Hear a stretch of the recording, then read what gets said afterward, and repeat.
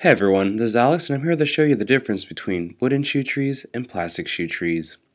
Besides stating the first obvious difference that one is pricier than the other, we'll check out and see the different aspects and features. Starting with wooden shoe trees, these are usually preferred in your favorite or expensive shoes. These shoe trees are better able to provide a filler to keep shoes shaped and crease-free. The different styles you're familiar with are the solid toe, split toe, and twin tube designs. Most talked about shoe trees are made out of cedar wood, which in turn have the ability to control odor and absorb moisture. The ones shown below have brass spring mechanics in between the two wooden pieces. These are meant to keep shoes tight and prevent them from curling up. Others come with metal springs or a plastic handle which also provides the same tension.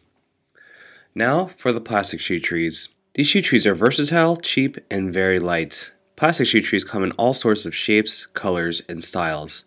They're usually meant for travel and come with a coil spring stem for tension. You can see the difference based on material and the excess amount of space between the plastic and wooden shoe tree. However, they still provide a good amount of tension in shaping a shoe.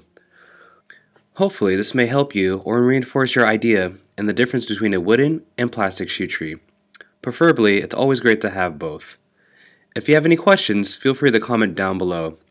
Hope to see you all soon. Have a great week and see you in the next video.